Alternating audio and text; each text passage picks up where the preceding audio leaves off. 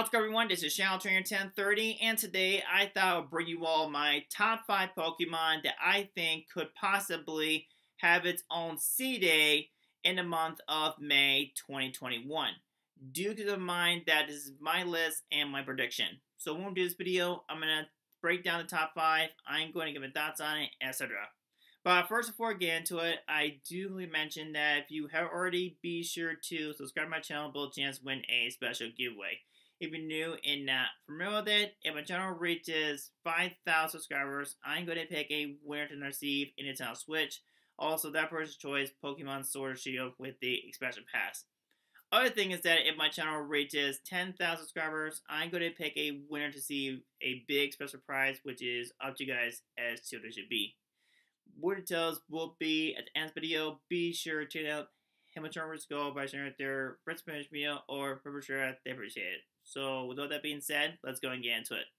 Now, starting with number 5, we got Pikachu. I know a couple of you guys are going to comment below saying that there's no way going to do that, Niantic has never recycled a Pokemon. Well, do remember, guys, that we had a Charmander C-Day that got recycled, that was boring, by the way. And there are other Pokemon that had us vote for, but unfortunately they didn't make it, though. So with Pikachu having its own C-Day, probably the exclusive move would be Volt Tackle because that was from the previous games, and it would be nice to see it in the actual game itself. Now, if that happens, then basically with the 2K, the players have a chance to be able to hatch themselves a shiny Pichu, which would be super helpful and really nice for a lot of players to access to.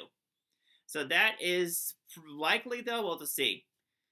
That is why Pikachu, I believe, deserves to be in the number 5 spot. Getting to number 4, got Dino.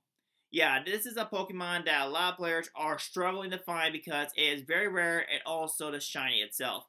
So having its own C-Day will make players a lot more happy, be able to access the shiny, and also Hydreigon C-Move will probably be like a Dragon type kind of thing, like Draco Meteor or something, we'll have to see. And that is why Dino, I believe, deserves to be in the number 4 spot. Getting to number 3, got ourselves a Chansey. So apparently, by the time of this video, there's rumors going around that Chansey could have his own C-Day. I doubt it, but we'll have to see. Anyways, with Chansey here, it'll be kind of interesting. And if it does happen, though, then that means that with the 2K egg, same thing like I said with the Pikachu, you have a chance to be able to hatch a shiny Happiny, which a lot of players are struggling to get themselves a shiny Happiny, and it'll be super helpful. As for the C-Day move for the Blissey, probably either a Fairy type move or a very powerful normal type move that we haven't seen yet. So that is why Chansey, I believe, deserves to be in the number 3 spot. Now getting into number 2, Starly. So it's been in the game's coding for a pretty long while that it could have its own C-Day.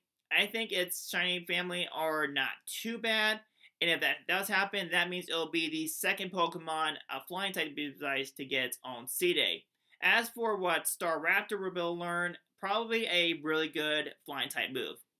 But there's a lot of possibilities as to what Staraptor will learn.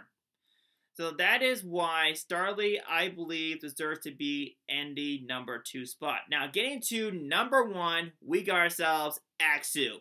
Yeah, a lot of players are begging Niantic to give Axew its own C-Day because Haxorus as a shiny, it is really good, and I can't complain about that. So as for the C-Day, what Haxorus will learn, probably most likely, like I said, with the Dino, with the Hydreigon, probably a Dragon-type move, something we have not seen yet in the game. So do I think it's going to be very competitive meta that happens? We'll have to see. So that is why I believe Axew deserves to be in the number 1 spot. So that is pretty much all I'm going to cover for today's video. The first video is give you all my prediction. I told you about it, I get thoughts on it, etc. Let me know in the comments below your thoughts on Eric over here. What's your prediction on the next C-Day? What exclusive moves do you think we'll see? Let me know, I appreciate it. Hope you all did enjoy today's video and watching. If you enjoyed this video, be sure to give it a thumbs up. Check my channel, subscribe bell for more gameplay videos, and I will see you all in the next video.